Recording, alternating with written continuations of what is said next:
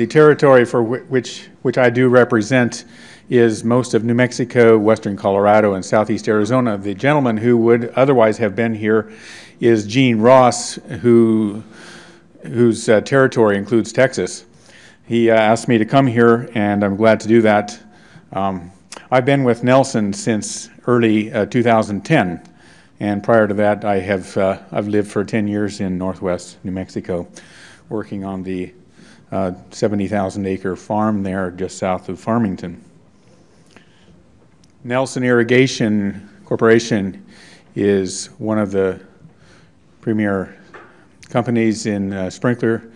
I would like to recognize that our colleagues in Senegal are here as well, and appreciate and wanted to recognize that they got a fine recognition from Irrigation Association in Phoenix recently, and congratulations to them for a recent innovation in their product line. I wanted to start off just talking a bit about uniformity, and in fact the topic of uniformity comes up threaded through my presentation. Anyone running irrigation of center pivot irrigation systems really must understand the need for uniformity, and it can be described in different terms. If you look at a couple of photos that I'll present here, you can see some uniformity. This field, represented by a photograph from above, shows a high degree of uniformity in most of the field, and I'll discuss the remaining part of the field with you at a later point if you want to pursue that with me. Here's an example of another field, much less uniform and significant problems with it, with water application problems in about the second span there, and then splotches throughout the field that represents water application problems, possibly some runoff. And another example is even more problematic, with the center pivot system stopping in places and then runoff and channels throughout the field. Uniformity can be a problem, but it's not insurmountable if one plans for the issues. Center pivot systems can have a great deal of uniformity advantages, and can have a high application efficiency as well. Labor savings are out there, as well as energy savings, and they can be very dependable and cost effective. In terms of labor savings, my father could attest to that. I grew up in south central Kansas and got my teeth cut on hand move pipe when I was in grade school with my brothers, and we had to lift hand move pipe over, I swear it was 12-foot tall corn, and I had to use stilts with our arms to lift it over that corn, and I hated irrigation at that point. But my father, once he started getting us into college, saw the light and bought some center pivot systems. I don't think he wanted to even try to keep his hand move lines going. Sprinklers that you use on center pivots, if properly selected and used, can control the runoff and can help with the correct infiltration into the soil. In this general area, I understand that you have a lot of clay loam soils. I'm familiar with a lot of sandy soils in the northwest part of New Mexico, and it varies all over the place. So not one sprinkler selection is a catch-all. It has to be carefully determined what works best.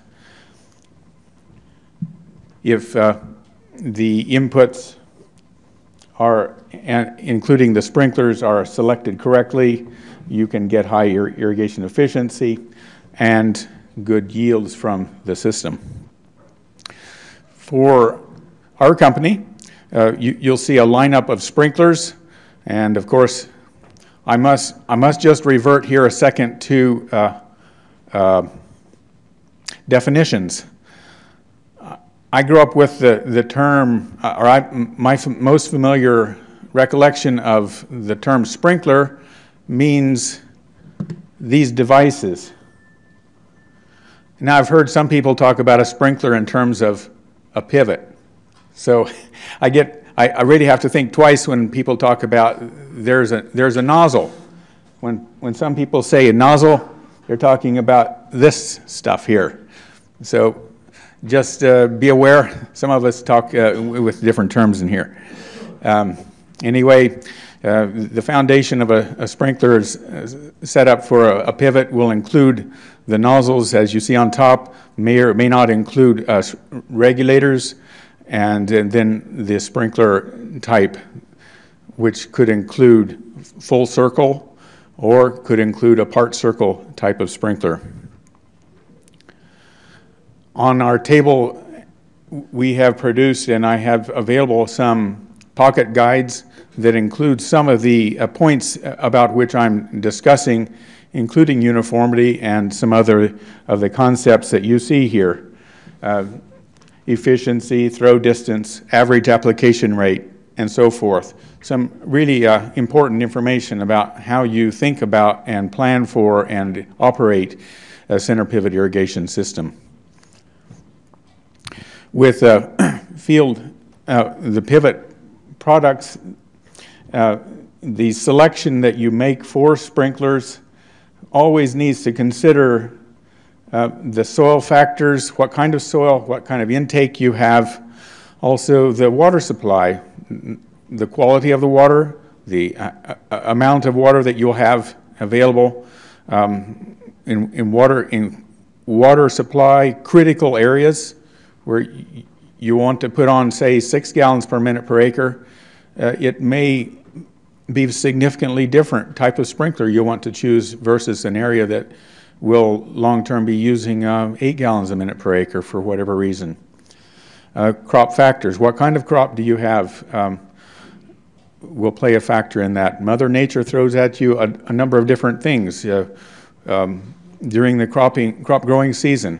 That may be wind speed. You may have some high temperatures that you're going to deal with during that critical growing season. Other factors from the weather and the climate. Now, I want to touch just briefly on some concepts of soils.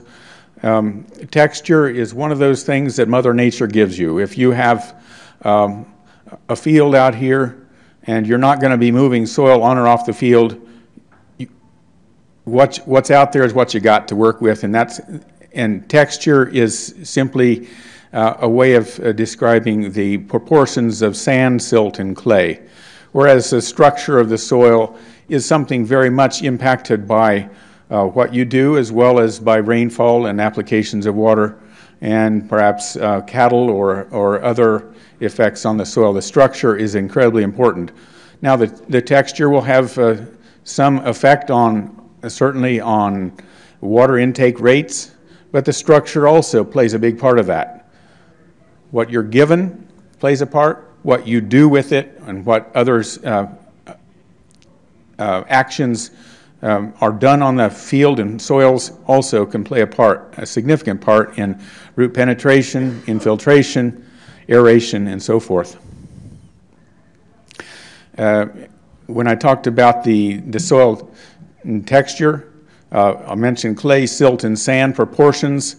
If you have a soil with a dominant clay volume, it's going to have a very high likelihood of low infiltration rates in many cases, and ponding is a good possibility. If silt dominates, or the significant part of silt in there, it would be impacted at the surface a lot by droplet impacts and energy of the droplets on the soils.